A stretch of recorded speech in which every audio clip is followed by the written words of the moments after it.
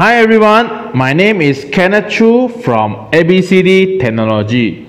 Today, I will continue to share with you guys on how to use and manage the calendar setting in the Dingtalk Calendar app mobile version. So first of all, you need to log in your Dingtalk app. Secondly, you need to click on the calendar button.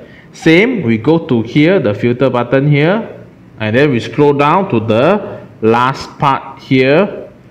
Okay, on how to do the calendar setting. So when you click on here, it will show all the settings shown here. So synchronized Ding mail schedule means that if you're using the Dingtalk email, you can synchronize with the email schedule. Shared schedule means that anyone who shared their schedule, okay, to you, okay, you can display synchronize in your calendar. So here, when you switch on, that means you will receive the notification for both. Secondly, okay, you can see here, this is the phone calendar. If you switch on any phone calendar event, it will synchronize in the Dingtalk calendar. And when you click on here to switch on the enable event notification, you will receive the notification, okay, in the Dingtalk calendar.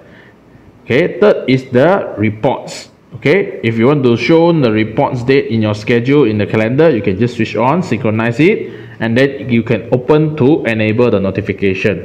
Okay, so below here we have a last three part. So hide rejected event means that any event that you created or being rejected, you can just switch on to hide.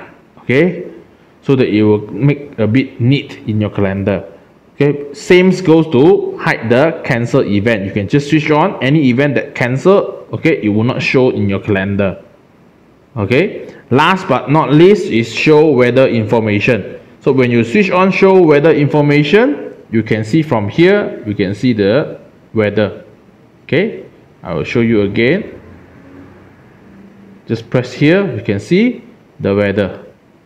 Okay, so that's all for my sharing on how to use and manage the calendar setting in the Dingtalk app mobile version. See you guys on next time.